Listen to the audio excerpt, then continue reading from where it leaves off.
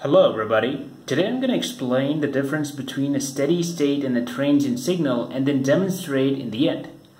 So a system is said to be in steady state when the variables defining its nature are constant with respect to time. Now the variables in case of a steady state signal are the amplitude and frequency. So the amplitude and frequency are constant with respect to time, or they do not change with respect to time.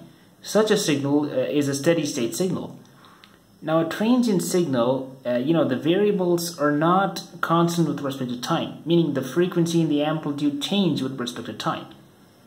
So this is how a steady state signal looks like. Now notice the amplitude and frequency are constant with respect to time, and they also are repetitive with respect to time. And this is how a transient signal looks like. And notice the amplitude and frequency, they're not constant, and so they're also not repetitive with respect to time. Now steady state signals are, can be comprised of many sine waves. Here I've represented a pure tone, but it can really be like a finite sum of sine waves. When it is a finite sum of sine waves, it looks something like this, like a square wave.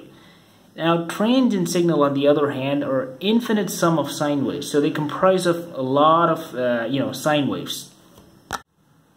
This is a steady state sine wave with a frequency of 1 kilohertz. This is how the signal looks like. Look at the amplitude, it's not changing with respect to time. Now let's look at a transient signal. This is how a transient signal looks like. Look at the sudden impulsive amplitude, and it's dying down exponentially. Now let's look at the frequency spectrum of these two signals. So this is a frequency spectrum of a 1 kilohertz signal. Since it has only one frequency, we can see like it's a very narrow band event. Now if it comprised of two or more frequencies, we can see two or more bands. Now let's look at the frequency spectrum of a transient signal.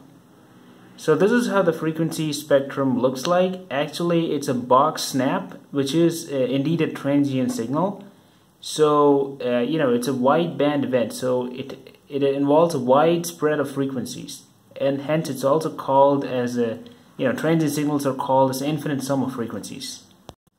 Alright, so this is Audacity. I'm going to use it to demonstrate a steady state and a transient signal. So the bottom one here is steady state and the top is transient. Let's start with the steady state.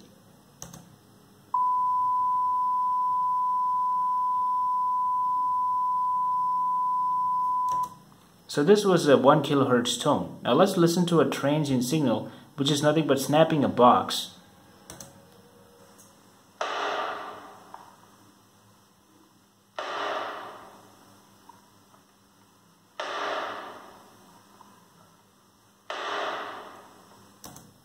Sounds like an impulse, isn't it?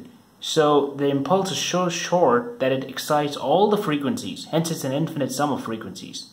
Alright, thank you for watching this video. I hope you enjoyed it. Have a great day.